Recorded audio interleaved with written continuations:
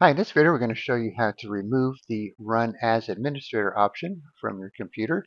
So this might come in handy if you have a shared computer and you don't want people having that option.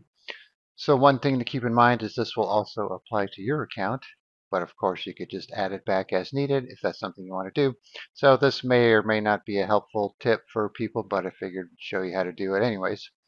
All right, so to do so, we're going to do a registry edit here. So I have a file here to remove the Run as Administrator option and one to add the option. So here's what they do. Here's what the remove option will do. Here's what the add option will do if you want to add it back. All right, so normally you could right click on a shortcut, Run as Administrator, or even like a command prompt, you'll have the Run as Administrator option here. So we're going to remove that by double clicking on the Remove Run as Administrator registry file. Click on Run. Say yes to the UAC prompt, yes to adding it to the registry, and OK. Now you can see we don't have the Run as Administrator option there, and same here.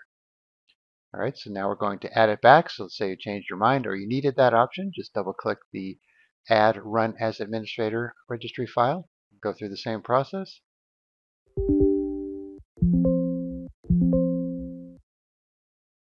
Now you can see we have the options back.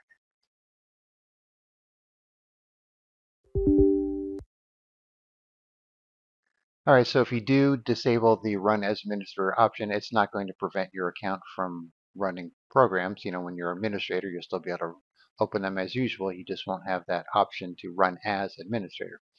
All right, so I will put a link in the description where you could download these two registry files, and then you could use them as needed. All right, thanks for watching, and be sure to subscribe.